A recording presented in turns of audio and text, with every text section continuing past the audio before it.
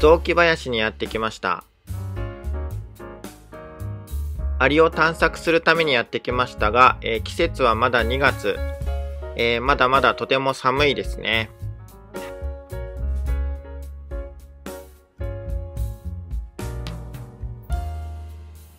広葉樹が広がる森の中を歩いていると、地表には、たくさんのどんぐりが落ちていました。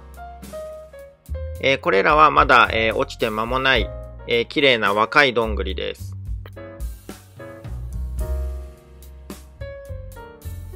いろいろ探していると、時折穴の開いたどんぐりも見つけることができます。ここに穴がありますね。こういった穴は中に何かの生物が入った痕跡の場合が多いので、割って中を確かめてみます。こういったどんぐりの中に入っている生き物の一つとして、小型のアリがいます。今回は、こういったどんぐりの中を、探って、アリを見つけてみたいと思っています。のんびりと森を歩きながら、どんぐりを探していきます。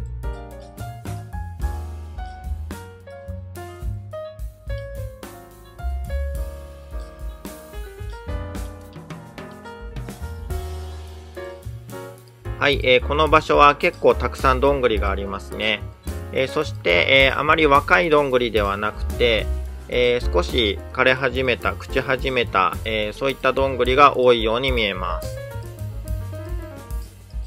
では、アリが入っていそうなどんぐりを探していくんですけれども、基本的に地表に、転がっているどんぐりは狙いません。理由は、今回狙っているような林床、森の下の地面ですね、にいるようなアリたちの生活空間は地表ではなくて、落ち葉の下、リター層の下、ですね、のような空間になるので、どんぐりも、そういった落ち葉層の下のどんぐりを、狙うように心がけました。そしてもちろん、ある程度朽ちた、中に空洞があるようなどんぐりを狙います。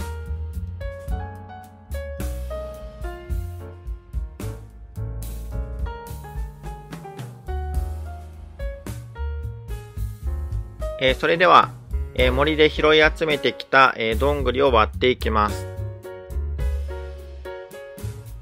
中に、アリが入っている可能性があるので、ピンセットなどを使って慎重に、そっと割り進めていきます。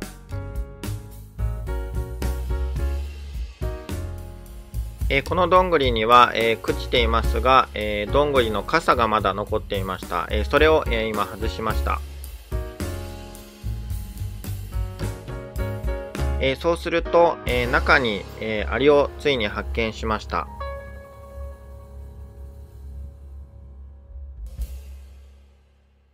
はい、このような小さなアリですね。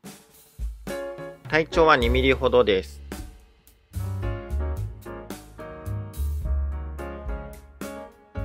こんな風に本当にどんぐりの中にアリがいるんですね。どうやらウロコアリの仲間のようです。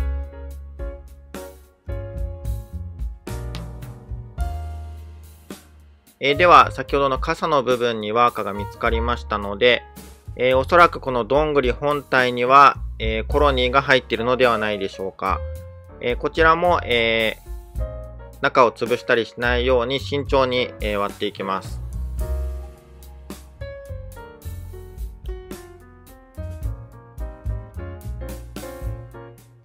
はい、コロニー出てきましたね。やはりこのどんぐりの本体の中が、コロニーの、空間になっていたようです。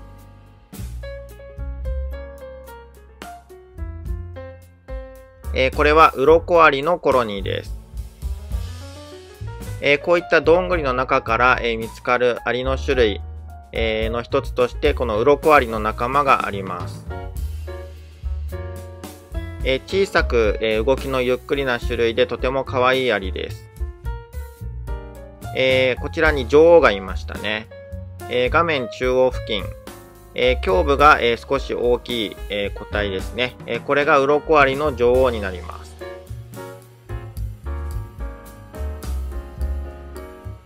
鱗アリは、顎の形なんかが結構特徴的ですね。それから頭もハート型で、とても可愛いです。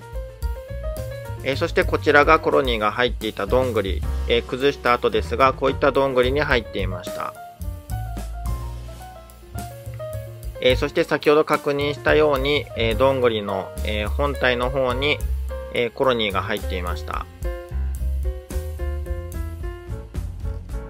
コロニーの規模としては数十匹ぐらいでしょうか。数十匹でも、小さなどんぐりの中にすっぽりと収まってしまいます。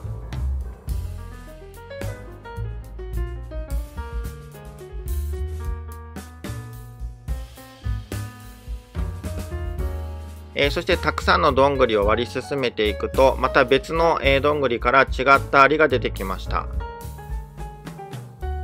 こちらもどんぐりの中に、コロニーが、すっぽりと収まっていた形です。先ほどのウロコアリととてもよく、似ていますが、こちらはヒラタウロコアリのコロニーです。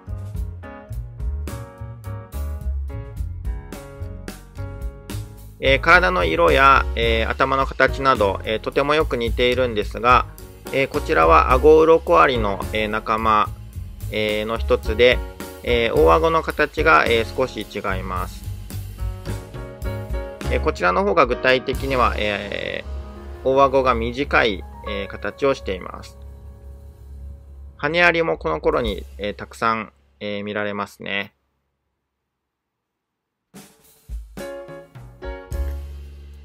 はい、こちらも、ヒラタウロコアリのコロニーから女王を確認できました。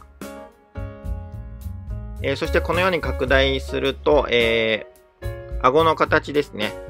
これが先ほどの、最初に出てきたウロコアリよりも、短い、形をしていることがわかります。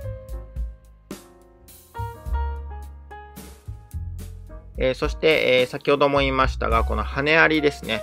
これがたくさん見られます。これがこのコロニーの特徴の一つですね。そして今回は、3コロニー、ウロコアリを2つと、ヒラタウロコアリを1つ、見つけることができたんですけれども、これを新しい、飼育用のケースに移すために、引っ越し作業をしました。引っ越しが終わって、こちらは、1つ目に見つけたウロコアリのコロニーです。このコロニーですね、女王がたくさんいました。今画面上も、中央付近、それから画面の、下の真ん中ら辺ですね、そこに女王が見られます。よく見ると結構何匹も女王がいるコロニーでした。一応羽アリも見られますね。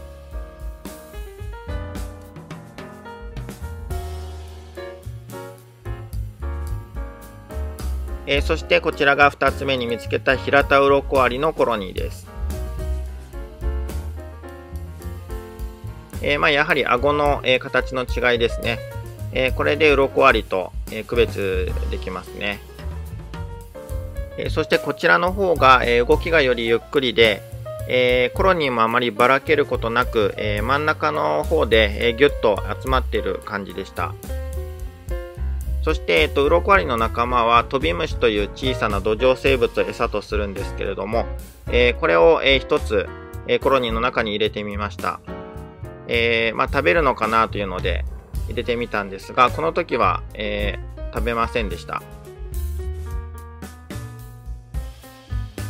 トビムシにも、種類がいろいろあるようで、特にこのヒラタウロコアリは、結構ですね、特定の、トビムシしか食べないようで、その辺が難しい生態をしているようです。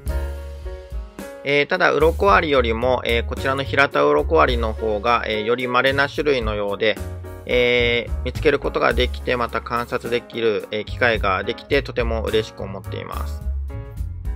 ということで、今回は、落ち葉層に埋もれたどんぐりからアリを見つけていきました。小さなどんぐりの中にも、実はこういった小さなアリの世界が広がっていました。またこういった小さな、空間ならではの、アリの種類というのも見つかるので、またアリの採集や観察に新しい角度の興味を与えてくれるのではないでしょうか。ということで今回はどんぐり採集でした。